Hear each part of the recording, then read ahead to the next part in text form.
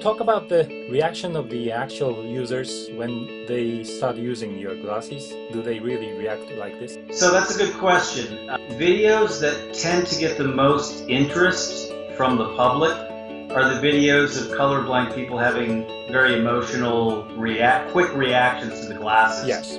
Those tend to go viral. They tend to get the most attention. People are naturally interested in emotional stories and reactions like that. In reality, the typical user experience takes about 5 to 15 minutes, and it's a little slower and more subtle for the colors and the discrimination and depth perception to have taken effect. So we try to be very careful when we are speaking with the media or when we're speaking with customers to set expectations realistically.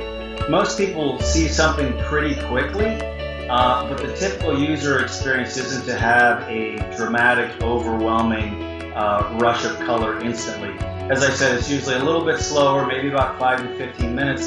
Sometimes it even takes a few hours for people, and sometimes even days, but typically it's about 5 to 15 minutes. Some of it is a lot of colorblind people don't have a particularly sophisticated color vocabulary.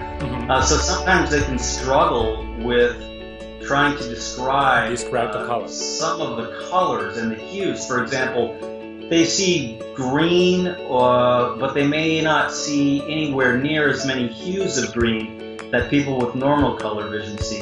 So they can struggle for a while to try to describe it or interpret it. They might say, is that pink? That looks kind of like a reddish, yellow or a green yellow. So sometimes it can be a matter of that as well, struggling to identify something.